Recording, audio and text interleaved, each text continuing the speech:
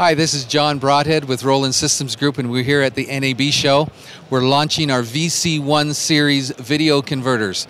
They're unique in a number of ways, but just 4 quick points. First of all, we're calling them lossless, and that is because what you put into them is what you get out. You'll see in a moment that that's not the case with every converter that's out there.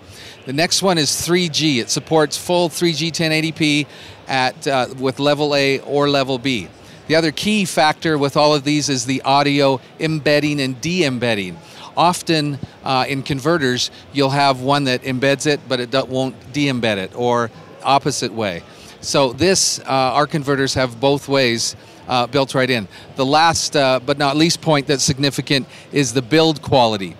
And you will see that the connectors are connected right to the chassis. They're not relying on the PCB board to hold them in place. So it allows for plugging in and out many times without there being a failure. Also 2mm aluminum, really rugged, metal, solid. It doesn't get too hot.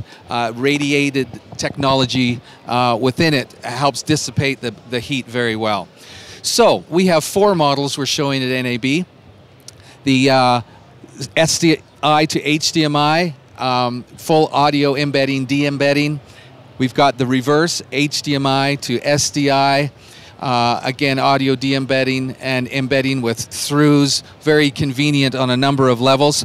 We have the DL unit right here, very powerful. It's bi-directional between SDI, HDMI, back again with full audio embedding, de-embedding, but also key in that is built-in frame sync to take from external reference, as well as audio and video delay. Now video delay, that's unique. So that can be delayed by up to 4.5 frames independently of each other. Great for syncing various cameras together or syncing displays that have different latency. Great little utility box here. Last but not least, coming out in the summer is the SC, the scan converter. This is an awesome unit that does SDI, HDMI, RGB, component, and composite analog conversion, as well as scaling up and down, and some frame rate conversion as well, all built into one box with reference as well. So great lineup of 4 units. But one of the key points is lossless. What we have here is a ramp, and on the screen you may see a little bit of scan rate lines just because of the lighting and frequency here. But you'll get the idea. A ramp, a nice test pattern. We have a source image coming in, and what we have is the waveform. And you can see in the original source image, we have the blacks, the below blacks, and above whites. So the super black, super white. If we move to the Roland unit, now we're inputting that image in and testing it again for what's coming out of the Roland unit. And we see there's no change in that waveform. If we move to a brand A, you can see this is a competitive brand that has, in fact, a very different color space. So that's why you see a completely different waveform there.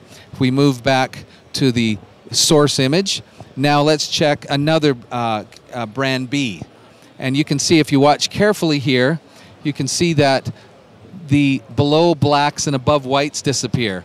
And if I switch this back to the original, and I'm going to hit a white pattern here, and when I do that, you can see as I wipe down in the very far regions here, you can see a line come down. I'm wiping between the two. When I do that, you can see a line come down where the whites disappear. In fact, they kind of just get compressed and the black gets compressed. You don't have that full range in that other unit. Let me jump to another test pattern. This is a burst image. This is a really tricky image. Lots of ramps across a whole spectrum. And I'm going to change the scope to a vector scope to look at color. The original you see here, I'm going to hit Roland. There's no difference in the color space. You've got the full spectrum. If I go back to the original now I'm going to go to brand A. And you can see a very fine difference as I wipe through this. Very fine line, but you can see what happens now to the colors. It's very different. and that's because that particular unit operates in a different color space. If I go back to the original, now let me look at brand B. And what you'll see here is the colors are okay, but the image shifts. So you see a very strong difference right here. You can see that is because the image is shifting over a little bit. You see that if you put a grid up, you lose a line on your right side.